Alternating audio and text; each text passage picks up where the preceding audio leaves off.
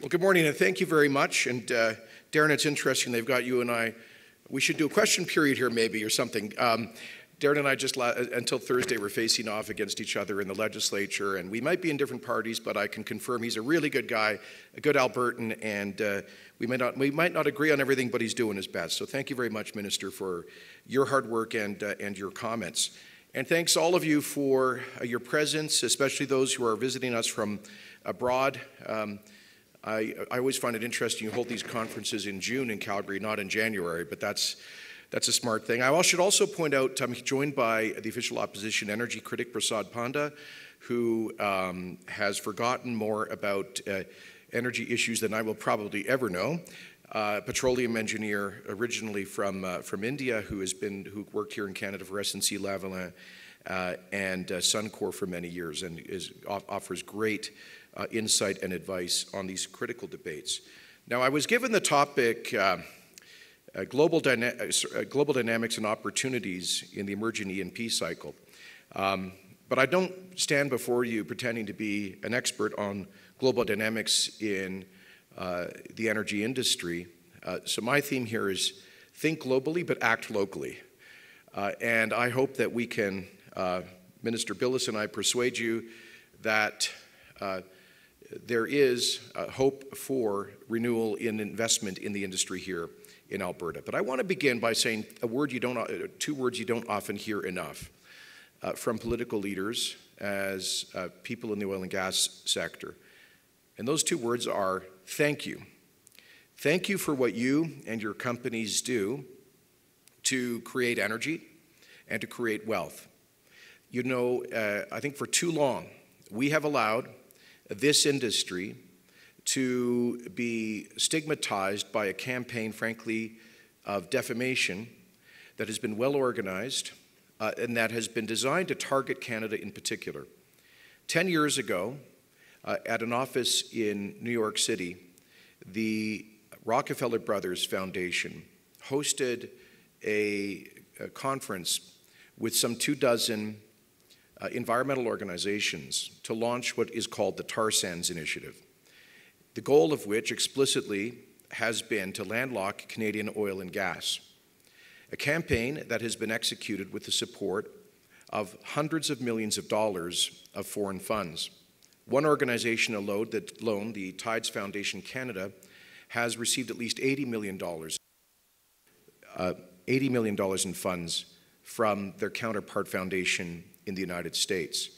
Independent researcher Vivian Krause in Vancouver has detailed many of these flows of capital into Alberta from foreign foundations into Canada, the goal of which has been to influence Canadian policy, ultimately to bottleneck the third largest oil reserves and the fourth largest natural gas reserves on Earth.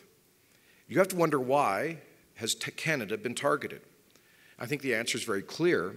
It's because the activists involved in the Tar Sands Initiative, which is ultimately targeting all forms of hydrocarbon energy in Canada, not just bitumen, these activists understand perfectly well that their message will have zero impact amongst other major producers.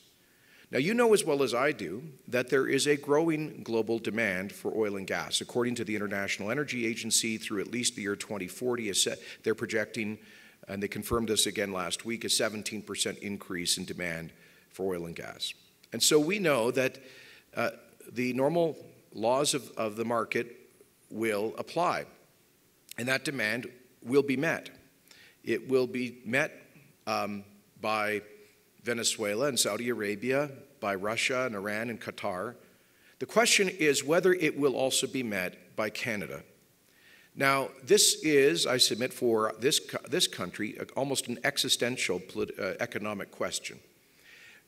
As we have an aging population and growing public debts, increasing healthcare costs, and a shrinking workforce relative to the retired population, we desperately need other sources of revenue, of economic growth.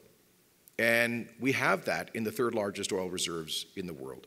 So the case for the economic case sells itself. But I believe there's also a moral case. Because one of the reasons why we've been struggling with investment in Canadian oil and gas in recent years is precisely because we are, let's face it, a higher cost producer. We're a higher cost producer for a number of reasons, our dependence on tight oil and on bitumen, but also because we're a cold northern climate. You can't do construction or exploration year round. We have high labor costs. We've always had a robust regulatory framework which adds costs. But those should be seen as advantages. If global capital markets are becoming increasingly sensitive to the environmental dimension of oil and gas production, then we need to do a better job of explaining that Canada does have the highest and most robust environmental regulations and the greatest investment in research and development, science and technology, which is helping us constantly, as you know, to shrink the carbon footprint, for example, of production in Canada in the oil sands, a 30% reduction in the carbon intensity of a barrel of bitumen produced over the past 3 decades. So this is a good news story. It's a good news story, but we haven't been able to tell it very well, particularly in the face of this campaign of defamation that has been well-funded from foreign sources. So when you talk about global trends, global dynamics, I think one global dynamic must be a serious, concerted act of collective leadership at the federal and provincial level in Canada to ensure not only global access for our products, but that we liberate this economy to make it friendlier for investment. You know as well as I do, I don't want to dwell on the negative, but in recent years, we have seen a significant flight of capital from Alberta and Canadian oil and gas. Now, it's true, obviously, that the large decline in price in 2014-15 instigated that. But it's also true that just in the last 2 years, we've seen the flight of nearly $38 billion of foreign capital from Alberta's oil and gas sector alone to oil and gas in other jurisdictions at the same global prices. One example I like to point to, which is startling for me, was that Total liquidated their major investment in the oil sands only months later to announce a commensurate new investment in gas fields in Iran, which is to be blunt, a state sponsor of terrorism and a theocratic dictatorship. This means some brilliant people in Total headquarters in Paris effectively did a comparative risk assessment and determined that they could get a better rate of return with greater certainty in gas fields in Iran than in Alberta's oil sands. That is not a situation that we should celebrate. That is not good for the world, neither environmentally nor in terms of global stability. And as you know, I don't need to belabor this point. Rafi Tasmasian of Canoe Financial said just last week that Canada's not even on the radar screen anymore. We used to be a jurisdiction where people would dial down risk by coming to Canada, and now these same investors, including myself, dial up risk when coming to Canada. So if that capital has moved from Canada's oil and gas sector to the sector in other parts of the world, what do we do to bring it back? Well, first of all, I think we need to recognize that this was driven not just by price, but I would submit also by policy. As I've said, we were already, before this downturn, a high-cost producer. And that was partly a reflection of our high environmental and labor standards.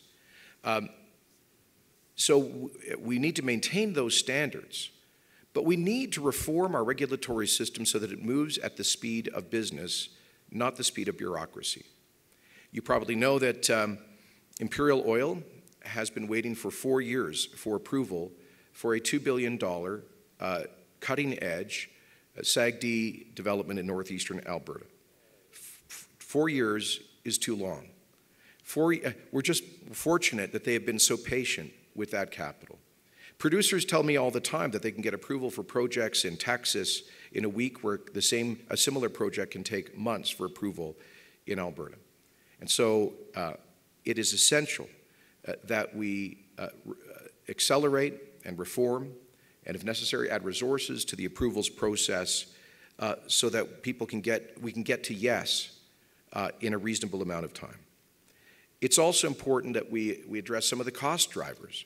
Property taxes have gone up in Alberta, which are an additional cost for producers. There have been recent changes in labor policy as well that are bending the curve in the wrong direction precisely when the industry is trying to reduce the cost of exploration and production. But of course, as Minister Billes has said, it's critically important that we do everything possible to get global access to markets through coastal pipelines. And let me address this for a moment. So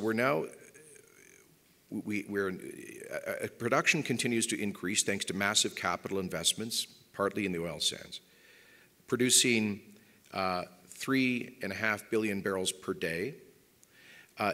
And as we all know, we're facing this significant price discount because of our we're captive in our export markets to the United States. Now, you would think that in that environment, governments would pursue a robust strategy to seek multiple options for coastal pipeline access. But unfortunately, in the fall of 2015, the current federal government announced that it would be imposing a tanker traffic ban on the BC northern coast that challenged the approved Northern Gateway pipeline, which ultimately was subsequently vetoed. And then now there is Bill C-48 before the federal parliament that would entrench the tanker ban into law. This needs to be repealed. Bill C-69 is the new federal pipeline regulatory legislation. It follows 2 years of intensive consultations. And according to the industry, will simply add to the cost and complexity of getting pipelines approved. In fact, the Canadian Energy Pipeline Association has said that it will effectively make it impossible, to quote them, with respect to the imposition of up and downstream carbon emissions as part of the pipeline assessment process, quotes, with built-in climate change tests covering upstream and downstream GHG emissions, it is preposterous to expect that a pipeline proponent would spend upwards of $1 billion only to be denied approval because the project must account for emissions from production of the product to consumption in another part of the world. If the goal is to curtail oil and gas production and to have no more pipelines built, this legislation has hit the mark. And so I renew our call on the federal government to hit the pause button on Bill C-69, which is currently before the federal parliament. This will simply deepen the regulatory problem which led to TransCanada Pipeline canceling Energy East in October of last year. They did so following an August 2017 regulatory statement by the National Energy Board, determining that it was going to move into the space and apply an assessment of indirect up and downstream carbon emissions associated with the TransCanada Pipeline Energy East project. Well, first of all, upstream emissions, the regulation of upstream emissions and production is, of course, under Section 92A of the Constitution, an exclusive jurisdiction of the provincial government. That's something that our former Premier Peter Lougheed fought for and won in 1982. And it is a power that I believe the government of Alberta should jealously guard and protect. So this intrusion of a federal regulatory agency into the regulation of upstream production through an indirect assessment of upstream carbon emissions is extraordinarily unhelpful. And secondly, downstream emissions, as CEPA has said, this makes absolutely no sense. We do not regulate the foreign oil shipped into Eastern Canada based on its ultimate consumption or the carbon emissions associated with that. And so why would we put our own Canadian producers at a comparative disadvantage, particularly when it is manifestly in our economic interests that we should be able to displace some foreign oil imports in central and eastern Canada with Western Canadian shipments. So again, this is essential that we ask the federal government to take a step back and look at the situation that we find ourselves in today.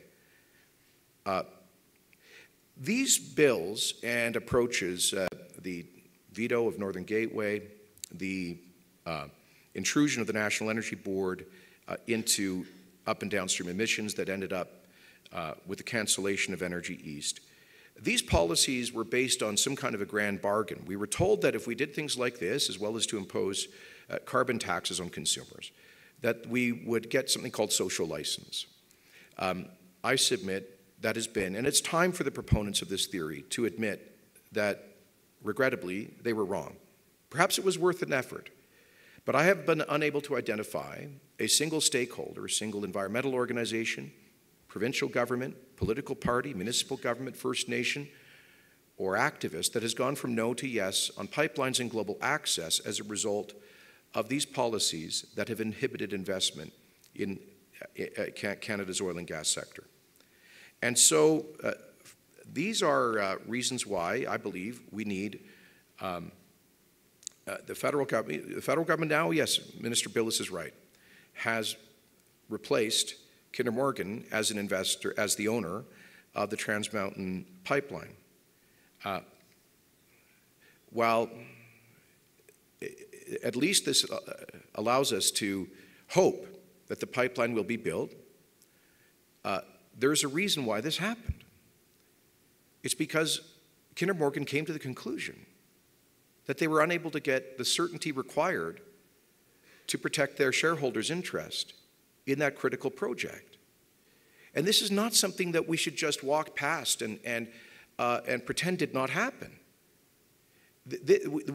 Surely, governments at all levels and political actors in this country should pause to say, what can we learn from this? Are we any closer to the certainty that is required to see the construction of that pipeline? Regrettably, the government of British Columbia has not downed tools. They've tripled down in their threats to withhold permits and to take a litigious approach to do, quotes, everything possible to prevent the construction of that pipeline. Municipal governments in British Columbia doing the same thing, and a small minority of First Nations, while the vast majority, of course, along the pipeline route support it. And so I believe it is important for both the federal and Alberta governments to continue to apply meaningful pressure to the government of British Columbia to make it understand that it has a constitutional obligation to respect federal jurisdiction over the regulation of interprovincial infrastructure, and in this case, that pipeline. I believe the federal government could help to do so by invoking an extraordinary power in the Constitution, Section 9210C, the declaratory power, by determining that the Trans Mountain Pipeline expansion is for the common advantage or in the national interest. There's actually a bill that has passed the Senate of Canada by a vote of 54 to 15, Bill S-245, that is now before the House of Commons, that would invoke that declaratory power. Now, there's an argument amongst constitutional scholars about whether that would be, or how effective that would be. My view is use every tool in the toolkit, and for greater certainty, invoke that extraordinary constitutional power. But I believe if the federal government were really serious about this, they would use the power of the federal purse. The federal government recently signed a $4.3 billion agreement for discretionary infrastructure transfers to BC, and is in the process of negotiating a $1.1 billion discretionary job training transfer to the Victoria government. And $200 million in an environmental transfer program. The same program has seen the federal government withhold $60 million in transfers from the government of Saskatchewan because it refuses to impose a carbon tax on that province. So if the federal government is willing to use the power of the purse to penalize provinces that are not part of its agenda on a carbon tax, why are they not using the power of the purse to exert pressure on a province that is violating our Constitution, that is undermining free trade within the Federation, and that is attacking Canada's vital economic interests? So I think it is time to see serious leadership. This is not, by the way, just about a pipeline project. It is about whether we live in a country predicated on the rule of law as a central governing principle of our society. Can we allow provincial governments arbitrarily to determine what products we export from our coasts? This is a violation of the vision of Canada at its founding a century and a half ago. And it's so I submit it's not enough simply to replace shareholder risk with taxpayer risk. In fact, it's more important now from a public interest perspective that we see the exertion of meaningful pressure. Finally, let me turn to the prognosis for Alberta. Minister Billis has done an excellent job of articulating the approach of the current Alberta government, and I respect that. It's my job as leader of the opposition to offer an alternative, and I've been working hard to do that over the past 2 years. In the next 6 months, the party I lead, the official opposition, will be engaged in extensive consultations to develop our platform, which will be released before the next election in the spring of next year. And just as industry consults with government, we would invite your input into that platform. The question I would ask you is, what would constitute the optimal policy setting to restore investor confidence in Alberta's oil and gas sector? I hope and believe there is return of some confidence, but we need to increase it by orders of magnitude. I can give you some indications of where we intend to go in terms of policy. Certainly one aspect that really is more directed to consumers than the industry is that we will be, as the first act of a prospective future government, repealing the carbon tax, which does add, I think, to the cost of doing business and production in some respects. But what I really want to get from industry are ideas about how we can remove unnecessary or redundant regulation without lowering Alberta's environmental protection standards, and how we can accelerate the approvals process, again, to move at the speed of business. Are there fiscal policy levers that we should be using further to advantage or to attract investor confidence? But fundamentally, we've been going through some challenging times, and yet I share Minister Billis's optimism. The industry in Alberta and Canada has been driven by remarkably brilliant and resilient, innovative people. And you have helped to raise our standards of living, to help to create prosperity in this province that we've shared right across the country. And I truly hope that governments working together, but being unapologetic about defending this industry, and through it, the Canadians that depend on it for employment, that we will see a significant return of confidence, and I hope that your deliberations this week will be the beginning of that. So thank you very much.